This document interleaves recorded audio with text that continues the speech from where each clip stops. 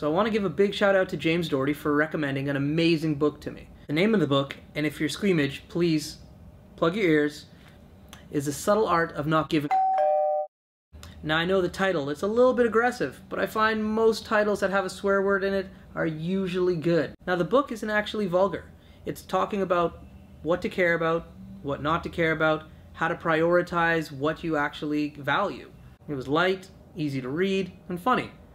Overall, great book. So James, thanks for the recommendation. I also finished the book Sloppy Seconds by Tucker Max. He has a number of books, and if you've never read any of them, strongly suggest starting with I Hope They Serve Beer in Hell. Have a great weekend.